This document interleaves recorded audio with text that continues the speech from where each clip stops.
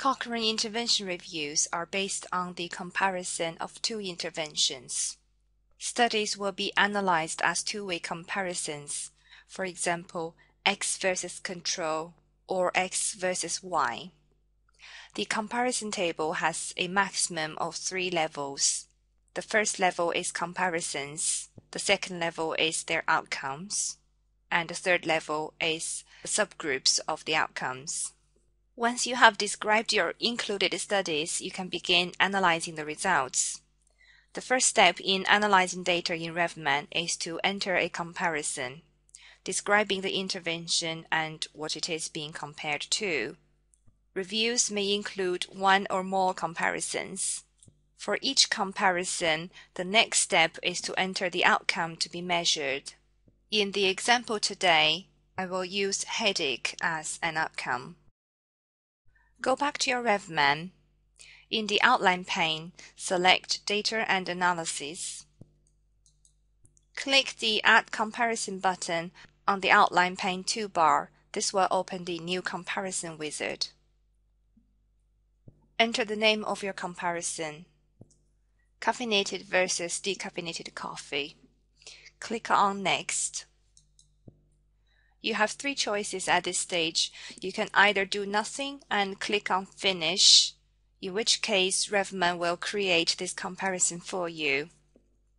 Alternatively, you can add a second comparison.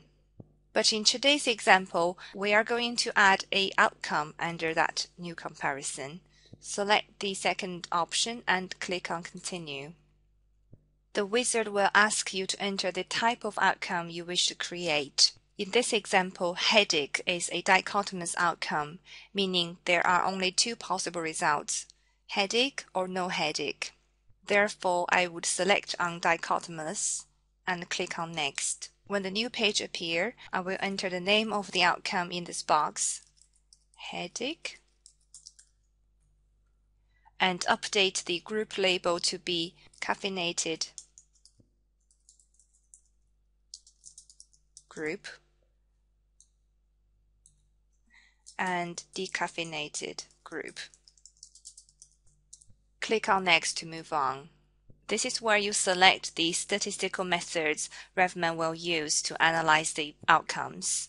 In this tutorial, I'm just going to use the default. Click on Next. This page allows you to select the analysis detail that you wish to use. Again, I'm going to go with the default options. Click on Next. This is where you can update your graph label. I wish the left graph label to be the caffeinated group and the right graph label to be the decaffeinated group.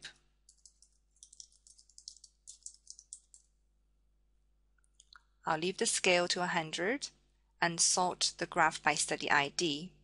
Click on Next. We're almost there. In this new page, you can either do nothing and click on Finish, in which case RevMan will create the new outcome for you. But I wish to add a study data for this new outcome. So I click on the Add Study Data for the new outcome and click on Continue. All of the studies included in your review will show up in this new window. Select on the ones that you wish to include in this particular outcome and click on Finish. This completes the process of creating a comparison, adding an outcome to the comparison, and then adding a study data to the outcome. Let's go back to the outline pane. Expand the Data and Analysis section to reveal the comparison we created. Expand that to reveal the outcome, and expand the outcome to see the studies that we included.